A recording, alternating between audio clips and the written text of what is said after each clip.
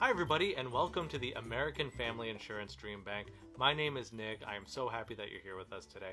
Now here at DreamBank, we believe that the future is brighter and that communities are stronger when people are actively pursuing their dreams. And sometimes those dreams revolve around creativity.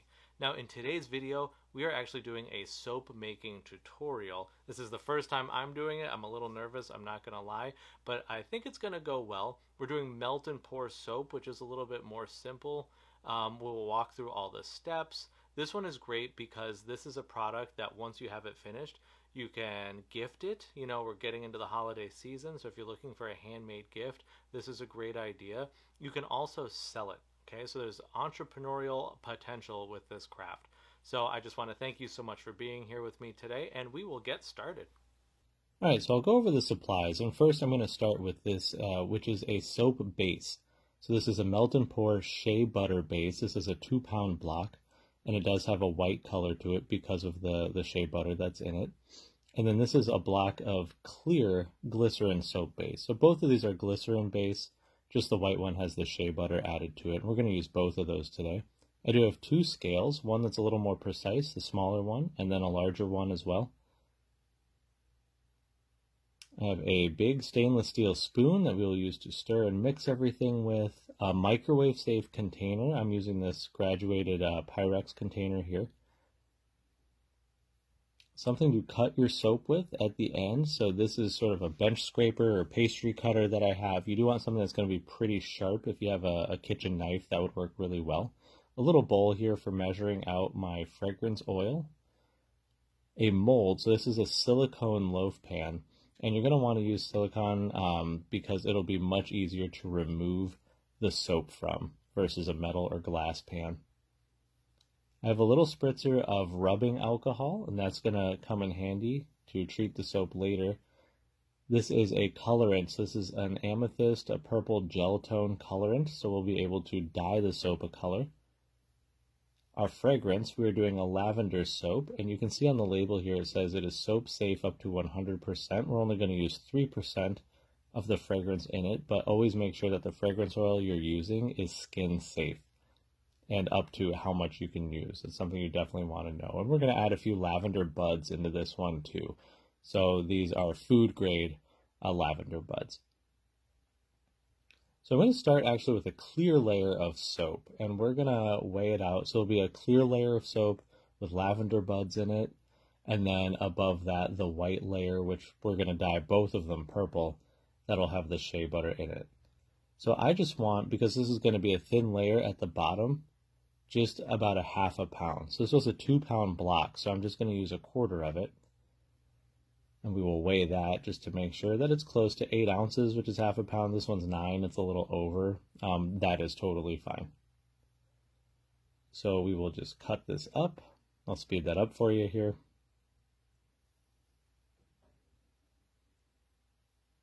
And then this is going to go in the microwave once we have it all weighed out and cut up.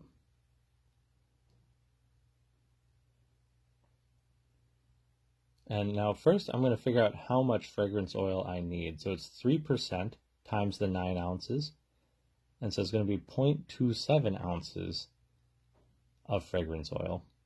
And this is where I like to have this more precise scale. So again, it was 9 times 0.03 for the 3%. And that's going to tell me how many ounces of fragrance oil I need. And I just like to have that weighed out ahead of time. So this is going to go in the microwave for 30-second bursts. You're going to stir it in between until it's completely melted. This ultimately was in there for maybe about 2 minutes or so, and you can see it has melted down to just its liquid form. And then as this cools, it will harden again. So you're going to want to work a little gingerly at this point. So I have my colorant, and I'm just going to start adding it a little bit, a few drops at a time. When you're adding it to a clear base, you're going to get a more true color versus adding it to a white base where your color is going to mix with the white and become sort of a pastel version of whatever color you have. So we'll stir that in. You can keep adding drops of color until you are happy with the color that it ends up. So I'll add a little bit more here.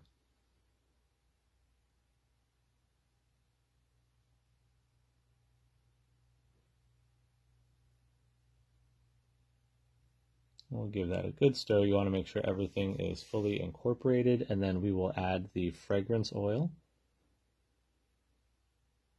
And this is that lavender fragrance oil. It's going to pair really well with this amethyst or purple color here, and you're going to want to give that a really good stir, maybe for about a minute or so, just to make sure that the oil is fully incorporated. And now I'm going to add some lavender buds to my mold here, and that way, you know, when you unmold this, this will actually be the top, so we're making this in a reverse order. And we will pour in this purple clear layer and get it mixing with those lavender buds in there. So it'll sort of have a decorative top on it.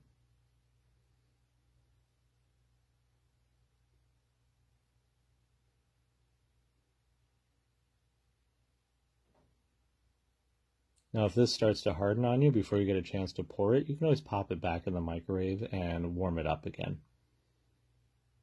So you can see here, by pressing on the side, I can see a skin has started to form as it starts to cool.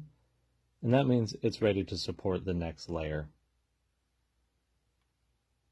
So this next layer, we're actually going to use the full 2-pound block. So I'm going to go ahead and cut this up, and we will melt it down the same way. I'll speed this up for you here.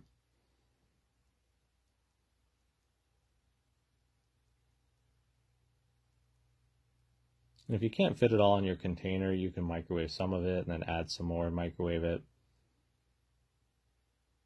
One thing to keep in mind is you don't want to scorch your soap, so I would recommend not letting it get over about 160 degrees. If it's in the state that I have it here and there's a few chunks in it, sometimes you can just keep stirring it and those chunks will just melt in the warm soap that's already in there. And just like we did with the clear layer, we're going to add some of that purple amethyst dye into here. And this dye is made for soap making as well. And that's a nice light shade of purple that I wanted, and we are going to add the lavender oil, which we weighed out the same way. So 2 pounds is 32 ounces. I did 32 times 0.03 to know how much fragrance oil I want in there.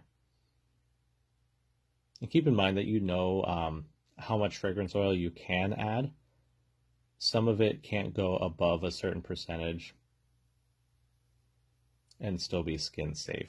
So I'm just going to pour this onto my spoon just so it lands a little more gently into the mold. And we will just fill this up. You can see it's already starting to thicken there a little bit. We'll give it a spritz with this alcohol, rubbing alcohol, and that'll pop a lot of the bubbles here. Well, I didn't mention it, but you do want to spritz that first layer before you put that second layer on. It'll just help the 2 layers adhere. So now I've waited overnight.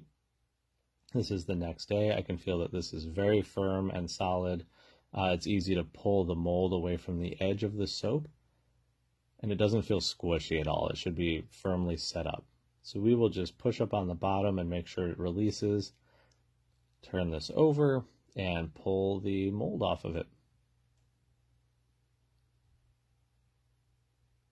All right, and you can see we have this clear, purple clear layer on top with the lavender buds embedded in it, and then that shea butter layer underneath that has the lavender fragrance in it. We will cut off a slice so you can see what the cross section looks like.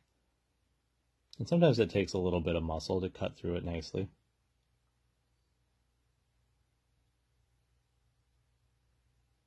There we go. And now we're going to wrap these. So I like to put them in plastic wrap first. And then that way that's just going to protect the soap. Sometimes they can sweat a little bit, like have some glycerin beading up on it, and you don't want that getting on the paper you're going to wrap it in. So it's always good just to keep it nice and fresh to wrap it in some plastic wrap. So I'm going to kind of fold that side back, fold this over and fold it back, and that way all the extra plastic is on just one side instead of wrapping it all the way around. And then these 2 ends you want to make sure are good and tight. So we'll give those a little tug and then pull it over. And this side as well, tighten that up and pull it over. So it'll kind of have one pretty side. And if you were just going to sell this way or give it this way, you could put a sticker or a label on it to hold all that plastic together on this side, and then have a nice smooth side on the other side. And I'm going to trim off a little extra plastic just to make it not so bulky. And if you have a heat gun or something like that, you can just hit it with that and seal the plastic up and press it down a little bit.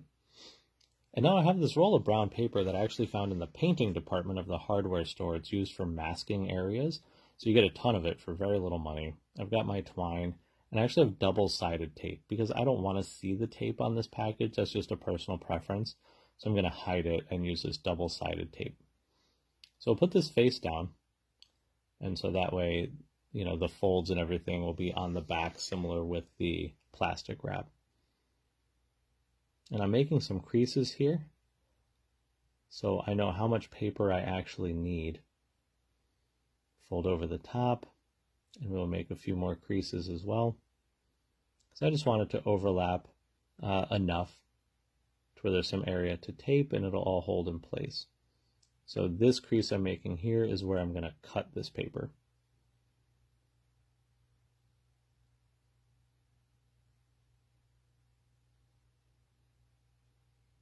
So we'll get our scissors, we'll cut through this.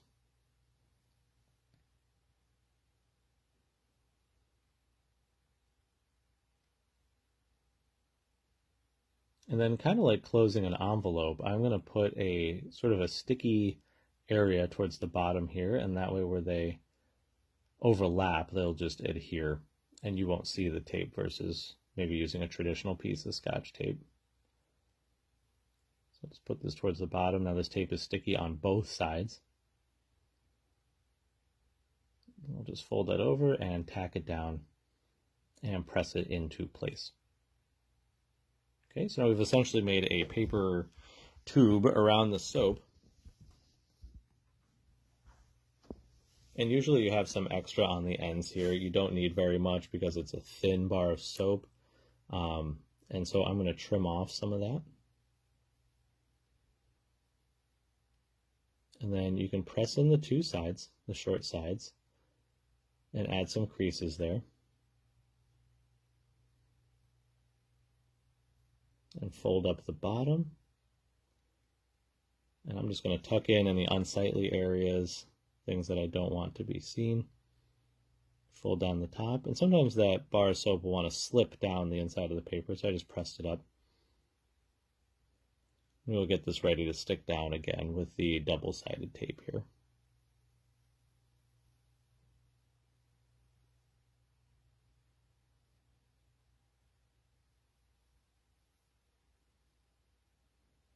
Now you can fold this part under. I'm just going to cut it off just to make it easy. And we'll just fold that down and stick it again to that tape. And if the bar of soap kind of slides down, you can push it back. Just poke your finger in there and push it back down. Now we're going to do the same thing to the other side. So I'll cut off the extra.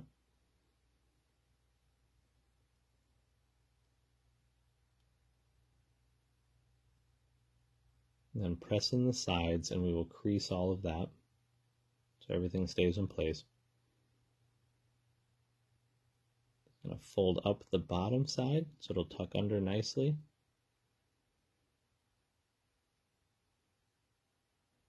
Cut off that little extra bit, or like I said, you can fold that under as well.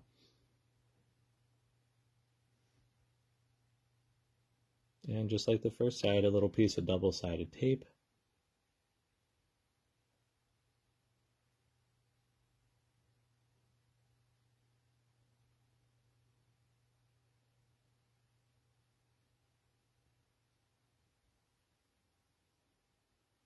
And that's looking pretty good. So now we're just going to tie some string around it. I do want to mention that melt and pour soap is very forgiving. If you pour this into your mold and you don't like it, or for some reason it doesn't work out, you can always pop it out and melt it back down again and redo it. So this is a great beginner soap. I highly recommend it. And there's a lot of different bases you can get, that clear or white or shea butter or goat milk or green tea. And they all sort of operate the same way, where you just melt them down in the microwave, add a color, add a fragrance, and then pour it into a mold. All right, so I've got this piece of string. Now I'm on the back side. You're going to cross them over and turn it. So we sort of made this plus sign. And then that is the back. So we're going to turn it back over. And then this is the front where we're going to make our knot and our bow. This can be a little tricky with one person, just because you want to keep the string snug. So I'm going to start just by tying a traditional knot. And then you want to keep that tight. So I'm going to hold it down with my index finger there and tie it with my kind of remaining available fingers here. And I'm just making a double knot just to hold everything in place, and that way I can make the bow without it slipping. Okay, so this is secure. It's secured with a double knot, nice and snug. I've got plenty of extra string. Always cut more string than you think you need. You can trim it up later, and usually you have a ton to begin with anyway. And I will make a nice little bow. Now, if you want to tuck a gift message or like a little piece of a plant or a sprig underneath the string, you can definitely do that, and this will make an adorable gift and ready for embellishment.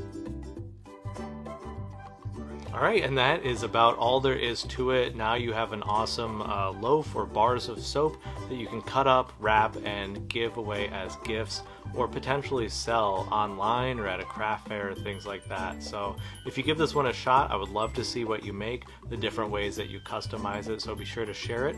We do have our Facebook group called Crafting Community, and that's within the DreamBank Madison Facebook page. I encourage you to join and share what you're working on. We would love to see it. So thank you so much for being here, and we will catch you next time.